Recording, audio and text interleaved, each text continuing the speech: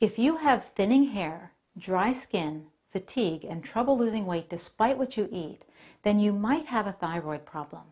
And if you often use artificial sweeteners, you could be making your problem worse. Hi, I'm Dr. Becky from drbeckyfitness.com.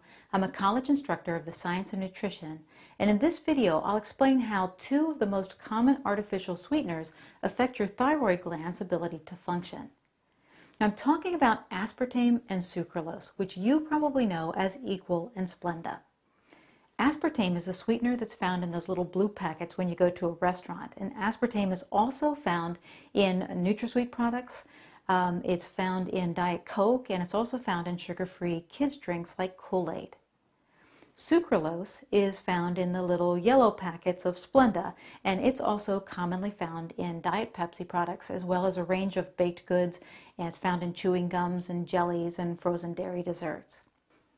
Now, in 2015, a study showed that regular use of these artificial sweeteners may lead to elevated TSH levels. Now, if you've ever had your thyroid tested before, you might be familiar with TSH. It stands for thyroid-stimulating hormone. So its job is to stimulate or tell the thyroid when to make its hormones. If your TSH level is too high, it can indicate that your thyroid is not getting the message that TSH is trying to tell it. Now, this study wasn't the end-all be-all of all scientific studies, but it was convincing enough to warrant a recommendation by the American Association of Clinical Endocrinologists to urge patients with the most common cause of hypothyroidism, which is called Hashimoto Thyroiditis, to stop using artificial sweeteners, primarily aspartame and sucralose. So Hashimoto's, what is that? Hashimoto's is an autoimmune disease. And when you have an autoimmune disease, what's really happening is inside of your body, your immune system is mistakenly attacking your healthy tissues. With Hashimoto's, the attack is aimed at your thyroid. Now, this study was not able to draw any firm conclusions as to why artificial sweeteners might increase your risk of Hashimoto's and therefore hypothyroidism, but the lead investigator speculated that the sweeteners might somehow be amping up your immune system to attack your thyroid. There's also some growing evidence that artificial sweeteners can alter your gut microbiome, or the good bacteria in your gut. But what does your gut, right, which is down here, have to do with your thyroid, which is up here in your neck? Well, as it turns out, quite a bit. Sugar substitutes like Equal and Splenda are inflammatory foods, just like the sugar they're trying to replace. Inflammation in your digestive tract can lead to a condition called leaky gut, which sounds like a silly, obscure type of a condition, but it's actually a very common disorder, especially in people who eat the standard American diet.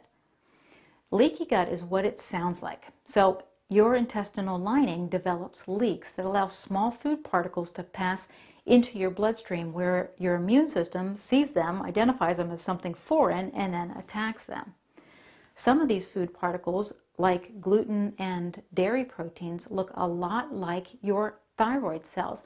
So your immune system mistakenly identifies them as foreign and attacks them. And so then after the attack, your damaged thyroid is no longer able to produce a proper amount of thyroid hormones, and you become hypothyroid.